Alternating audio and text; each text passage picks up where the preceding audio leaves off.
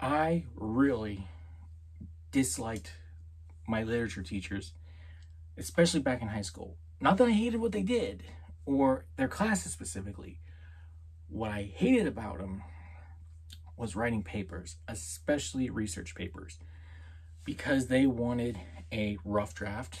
They wanted a first draft, then they wanted a second draft, sometimes they wanted a third draft. They wanted you to just keep bringing drafts to them. And back then I was like, no, I'm going to be perfect when I'm done with this, because I'm going to correct as I go. I'm going to reread it. If something doesn't work, I'm going to fix it there. I don't need to do a full draft because I just don't work that way. Well, I was definitely wrong, because while I still do that at times, where as I'm writing something, writing a script or whatever, I will change it, I will correct it, at least what I think is correcting it, as I go along, if something just doesn't feel right. But then I'll read it again, or most of the time I'll have somebody else read it, and they can add to it, they'll give me suggestions, and 9 times out of 10, they improve it. They make it better than what I was trying to do or than I expected. So things being deleted or rewritten, that's common. And it's even common in Hollywood, whether it's TV shows or movies. There's always scenes that either get written out of the original script, scenes that just don't get filmed, scenes that get filmed but never actually make it to the final draft or make it to the audience seeing it. And this can be for any number of reasons, whether it's maybe as it's writing, it's just like, this doesn't really work. Oh, wait, we don't want to go this way. We want to go this way now. So that scene doesn't work at all. Maybe after it's filmed, it's like, that just doesn't work anywhere. Or, that's too much explanatory stuff. We need to cut that back. We need to get the story moved along. Maybe it's just like, we have something like that over here, so we don't need it here. Whatever the case, they do it all the time, and that's one of the things I love about DVDs, Blu-rays, and 4Ks. I love being able to see the deleted scenes, to see what could have been. Because sometimes the scenes are like, oh, well, why didn't you keep that in? That was great. Other times it's like, oh, yeah, I see why you deleted that, though it doesn't make much sense, even if it's only 5 seconds. But it's always great to watch what could have been, I think. And I love director's cuts or extended editions, because then you get to see everything together. Sure, it's longer, but I like seeing how the full movie could have looked. And it's not just live action that has deleted scenes. It's animated films as well. And since it is the year of the spider and the street rat, I thought, why not take a look at Aladdin, both that original film and the live action, and look at some things that were deleted and rank them.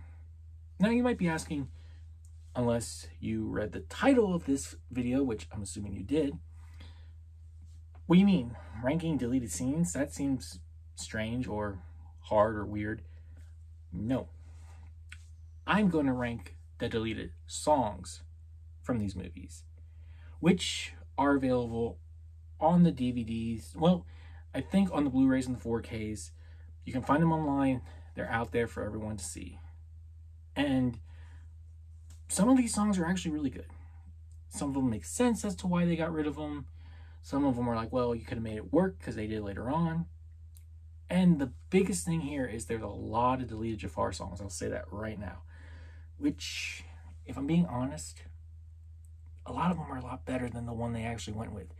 Because that's not a great villain song, even though Jafar is a great villain.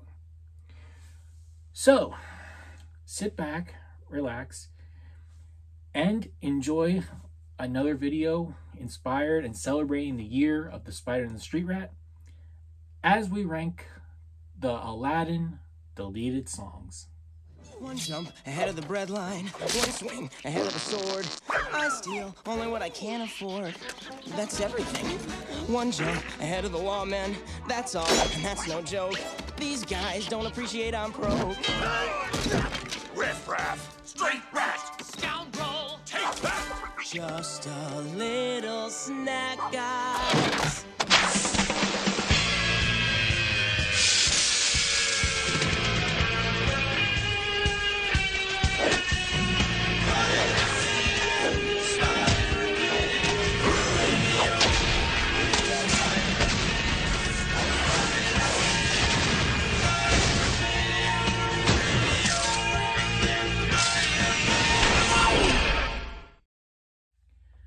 Coming in at number 6, we have My Finest Hour, which is the first of our deleted Jafar songs.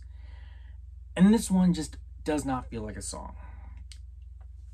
Yes, there's a little bit of acapella, but I guess that's not really acapella. There's basically some speak singing in it. I'm sorry, it's been a while since I've done any real lessons, or since I've sung professionally, or even just at all where they've used these terms, so I am definitely rusty. So I apologize to anybody who knows what these terms are. But like I said, it just doesn't feel like a song. There's no real diversity to it. The rhythm is mellow tone. It doesn't go up, it doesn't go down. The tone, again, very mellow. It doesn't move at all. It doesn't make you want to get up out of your seat. It's not expressing. It doesn't help move the character along at all. There's no fluctuation in how the character feels throughout this song, which is where the tone helps with that. And it's just very, very limited in what it does. Does it serve its purpose? I guess it does. Because ultimately, the version that we got in the movie, which they called Prince Ali Reprise, is a watered down version of this song. They took this like 3-minute song and condensed it down to maybe a minute, which actually worked because this was an explanation song, an explanatory song.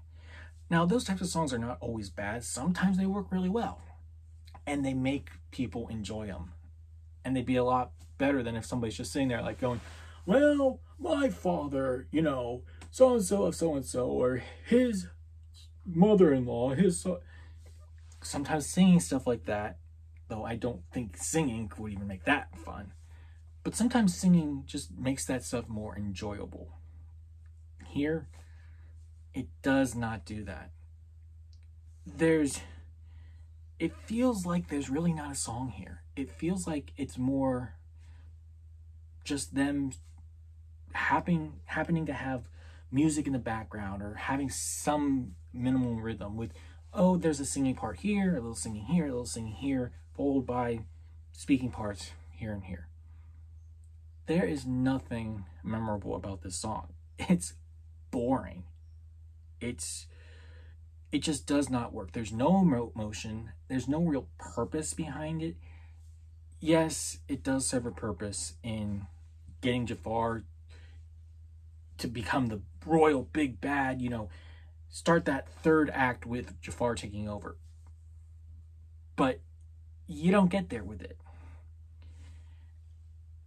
And it just doesn't work.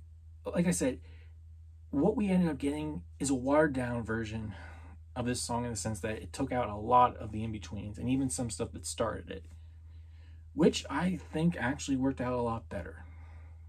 So, coming in number 6 was My Finest Hour. Coming in at number 5 is High Adventure.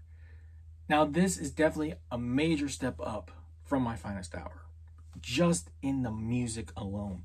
It is upbeat, it is exciting, it's clearly an adventure piece with just the music, boom, boom, boom, pronouncement. It's a song about pronouncement, about we are going to do this, we need to do this, we're going to be the best, let's go rescue the princess, let's go do this. But the thing is, the song doesn't make sense. And here's the reason why. The major reason is that it involves Aladdin's friends, who are completely removed from the final film. So that right there, it doesn't make sense. But there's just moments in it from the very beginning that's like, wait, who's singing? What's going on? What exactly is going on? Is there a second genie? Was there supposed to be a second genie? In the original Aladdin story, there is. I think they probably originally had one. But it's just so confusing. But like I said, it is upbeat. There's actual lyrics, which to me makes it an actual song. The one high praise I will give this song is they brought it back in the Broadway show, because they changed the story somewhat for that version. And it was great. They did it excellent. It was Aladdin's three friends talking about, we got to go rescue Aladdin. They brought in some of the same lyrics, but they made it all work. And it was great. It made sense. This song, I really used to like it. But then when I really started to analyze it, I realized, oh, there's actually a lot about this song that doesn't make sense. But this song, like I said, it does have a great beat to it. It has a great tone. It's uplifting. It's fun. It's clearly an adventure number. And it's so much more memorable than My Finest Hour. If My Finest Hour is here, off camera, oh, High Adventure is all the way up here. It's drastically better just in the music alone. Even if you take out the lyrics, ignore that the lyrics don't necessarily make sense. It's just so much better how it's put together. You can actually understand most of the time what they're saying. It feels like a song. It makes sense. It feels like it could have been in the movie if it had gone that way. But there's still just enough about it that is holding it back. So that's why High Adventure comes in at number 5. Coming in at number 4, we have a song that really steps everything up. It's joyous, it's fun, but it's a villain song. That's right, it's another Delia Jafar song. And honestly, thinking about it now, I feel like this was the opposite end of Friend Like Me, where Friend Like Me was upbeat, it was fun, it was joyous. It was a hero song though. Here, clearly it's about joy and just so much fun of terrorizing people and the joy of being a villain. And what is that song? Well, it's called Humiliate the Boy. Like I said, this is just one of pure joy, and it's a pure joy at another's expense, which, let's be honest, as human beings, we do tend to laugh at other people's expense more often than not. I mean, all you gotta do is look at American Home Videos. I know it might not be a great example, but hey, one person's misfortune is another person's money and another person's enjoyment. This really does have a Return of Jafar feel to it, where Return of Jafar has Jafar's song about you're only second rate, which I think definitely is the better of the villain songs for him. And that one's just a lot of fun and mocking the heroes, mocking Genie, mocking Abu. This one's doing the same thing, but it's in that original movie. And while it's not at first directly mocking them in person, it's still mocking them from the very beginning. Though that could also be a downside to it, because it's all about humiliating the boy. It's all about humiliating Aladdin. And yes, it does work its way eventually to where the movie would be, where Jafar has become Sultan and then becomes the royal vizier, the sorcerer supreme, whatever. Yeah, I know Sorcerer Supreme's Marvel, but you get my point. But this song is just fun. You feel like Jafar is just having so much fun. This is his true passion. He loves what he does. He loves terrorizing people. It gives him such great joy. It's the one that we actually learn more about the genie. It's the only one that I can really think of where you actually learn what the genie did. Because he says things like, Jafar says, and the elephants, meaning what were the elephants? And Genie goes, they were rodents. So you learn more about what the genie did to make Aladdin's wish come true. It's very fast-paced, so at times it's hard to understand, which is another one of its flaws. But for me, I can overlook that generally, as long as the rest of the song and the reason it's there is great. It does kind of feel off-brand, though, considering the rest of the film and just kind of how those songs are. But like I said, it does have a Friend Like Me type of feel to it. And it adds layers to our villain, to our sidekick in the genie, and it just adds so much more to the story overall. And, you know, it could actually be considered kind of funny. Like I said, laughing at other people's expense, and the song is just enjoyable, especially when you're like, well, I can feel free to laugh because it's animated and it's not real. But yeah, it's just really fun. I highly recommend listening to this one, especially if you start listening to these deleted songs. So, coming in again at number 4 is Humiliate the Boy. Coming in at number 3 is a song that I feel like I was completely unaware of, though I must have known about it, considering how many times I've watched the live action version of Aladdin and watching the bonus features and stuff. Because this is a song called Desert Moon. It's the only deleted song from the live action version. And I will say this song fits right in with all the others. This has a whole new world type of feel to it, except it's early on in the film. Because Aladdin and Jasmine, they're not side by side, they're not anywhere near each other, but they're singing this song that they both know. And according to the writers, it was supposed to show that they have a connection because their mothers both sang this song to them when they were young.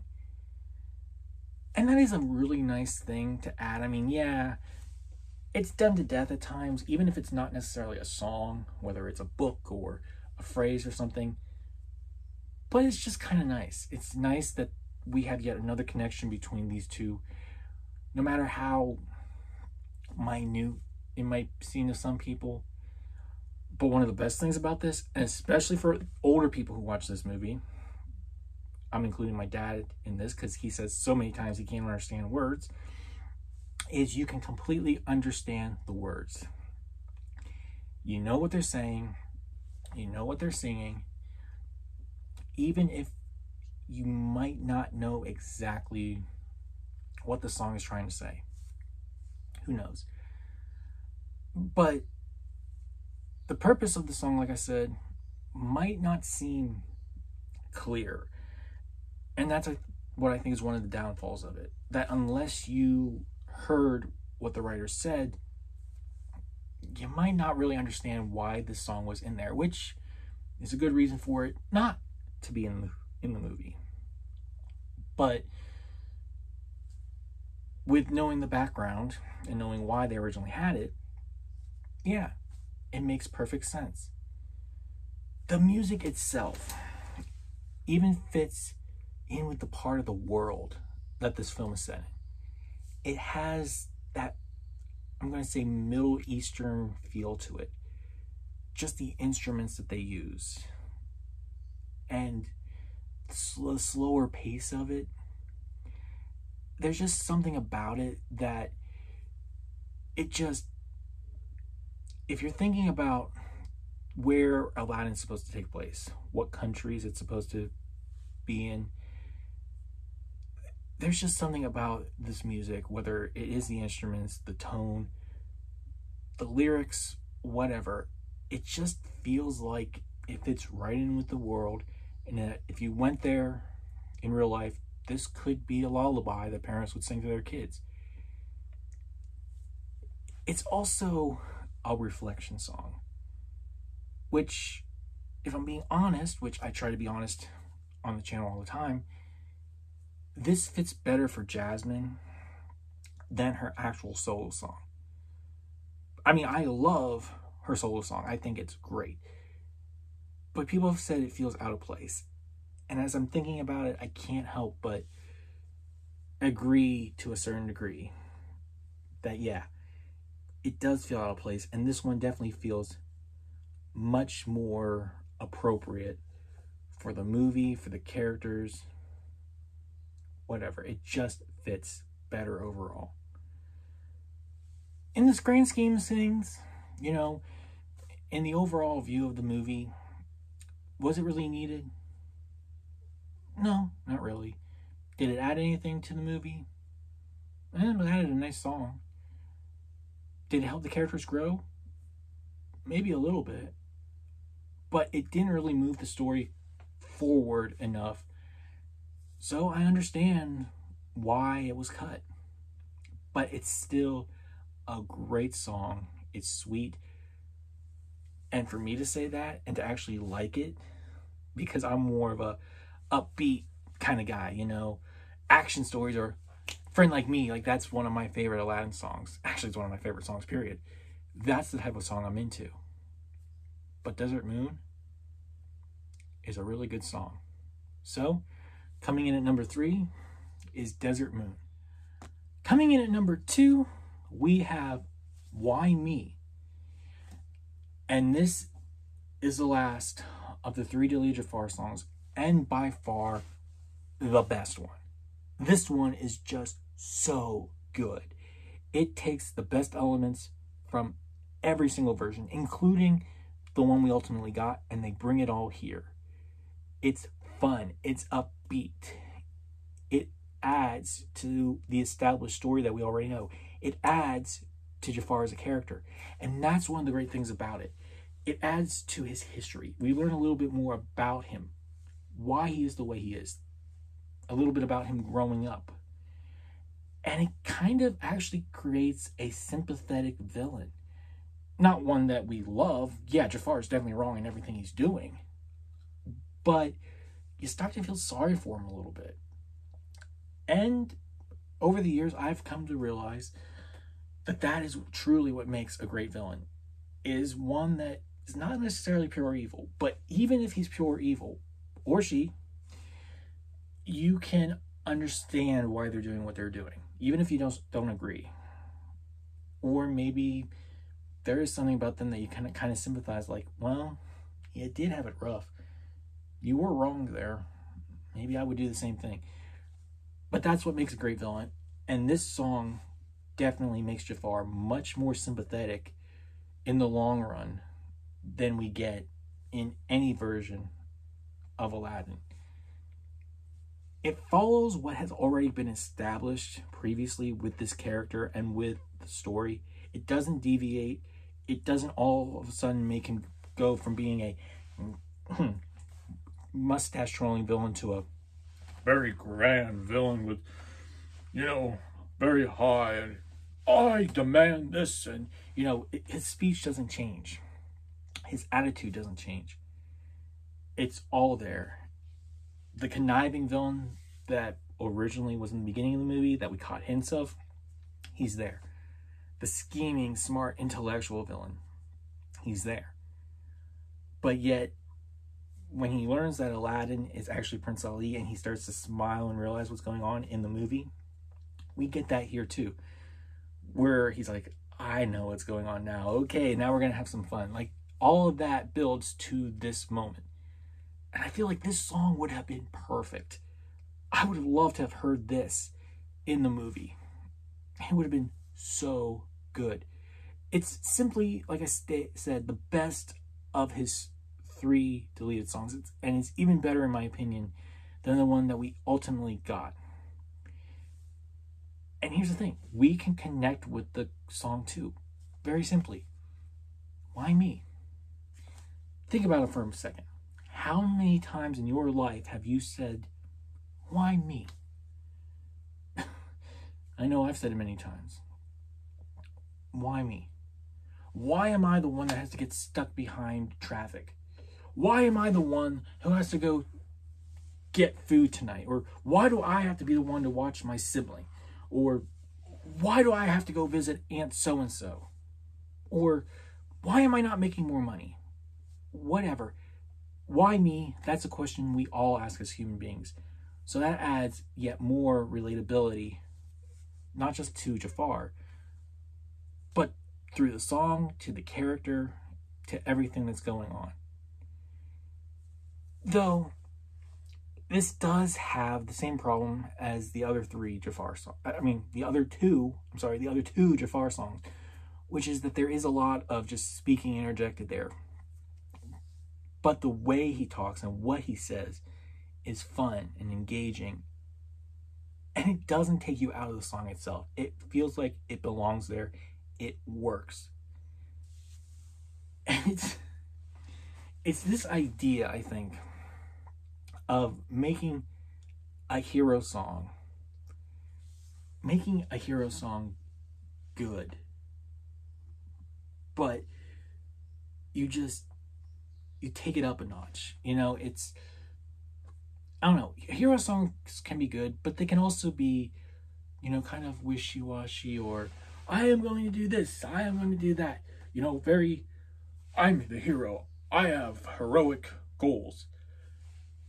But what this song does is it takes those ideas of what you might consider a hero type song to be, and it turns it on its head, and it makes it about the villain, and the villain has his own hero song. Because like they say, many times, anybody who plays a villain will say, the villains don't think they're the villains. They are the heroes of their own story. So these are very fun, interesting hero songs, as far as I'm concerned. But it still only comes in at number 2, because there is one that I think is just, can't help but be better than all of them. And if you know anything about Aladdin, you know what it's going to be.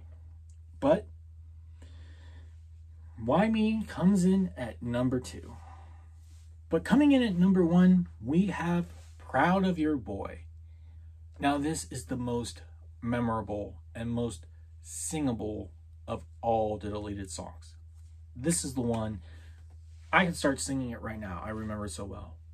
Proud of your boy, I'll make you proud of your boy. Yeah, I know it's bad. Wasn't really trying to be honest. But it's just so memorable. It's sweet. It's soft. And I know that might be weird coming from me based on what I've said earlier in this video. But that's a big part of it. It's a song that sticks with you. The words are crisp and clear. And you just remember it. From the first time you hear it, there's so many parts of the song you will remember. And it's also in the Broadway show, just like High Adventure. And they do it in a way that I'm like, why didn't you keep this in the movie? You could have changed it. You didn't even need to change it that much, just like they did in the musical, and it would have worked fantastically. It would have really added, I think, to the movie. I mean, in the musical, they bring it in right after Aladdin starts singing his little interlude, I'm going to say, or maybe it's one-step reprise, they call it, where he's like, I don't buy that, if only they look closer, blah, blah, blah, blah. Then he sings this song. I think they could have done that in the movie. But the other thing about this song is that it's inspirational. And I'll be honest with you, I don't know how many times I've sung this song to myself. Just, you know, in the song he's saying, believe me, bad as I've been, Ma, you're in for a pleasant surprise. You know, maybe I'm not singing it in that, specifically in that version or in that idea. But just the idea that, you know what, I'm going to make you proud of me. Whether it's my parents, my wife, friends, just the idea that I don't want to let people down. And this song is really inspirational when it comes to that.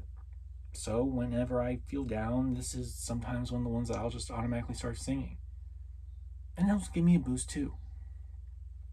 And to be honest, none of the other Aladdin songs do that. Not even the ones that are in the movie do that. So it is rather disappointing that they took this song out of the final cut. Like I said, it's soft, it's sweet, but the lyrics are full of passion, full of love and devotion, commitment. There's just so much love in this song. The basic replacement, like I said, that they gave in the movie for it, it's okay. It's the one that I started singing earlier in this segment that is just really, really short. It's okay. But this one has more heart. This has more purpose to it. This is the one that people would have remembered so much more. And I think, maybe I'm just fooling myself, but I think it could have been nominated for an Oscar as far as song goes. Who knows? I don't know what it was like back then, but it's just that good. So, coming in at number 1 is Proud of Your Boy. Overall, I don't really think any of these deleted songs are terrible. Some are definitely better than others, and some make sense why they got rid of them. But in general, I like all of them. Now, that's probably because I really love Aladdin, and I would like probably just about anything. But who knows? If these songs had been included in the movie instead of other ones, maybe I'd feel differently about the movie. Who knows? But it's cool to at least think about what could have been or what might have been. I do love going back and looking at things that people originally thought about but never made the final cut. So, going over the list one more time, coming in at 6th place, we had My Finest Hour. Coming in at 5th place was High Adventure. Coming in at 4th place was Humiliate the Boy. Coming in at 3rd place was Desert Moon. Coming in at 2nd place was Why Me. And coming in at 1st place was Proud of Your Boy. I highly recommend, if you haven't, take a moment and go and watch or listen to these songs. They're on the Aladdin Blu-rays, the 4Ks, or they're just on YouTube. Look them up. They've got the animatic versions, which is great. Jonathan Freeman, who voices Jafar, I believe he's the one that voices and sings all the Jafar songs, which is great. But what do you think? First off, what do you think of these songs? If you've listened to them, am I right? Am I wrong? Is your list different if you've listened to them? What do you think of them? Do you wish any of them had been included? If not, does this video make you want to go and listen to them? If so, go watch them, come back and comment about them. No matter what, just have fun doing it and enjoy these adventures of what could have been with Aladdin. So, until our next Year of the Spider and Street Rat video, remember, enjoy what you love, read what you love, and let's all work for a better fandom. I'll see you next time.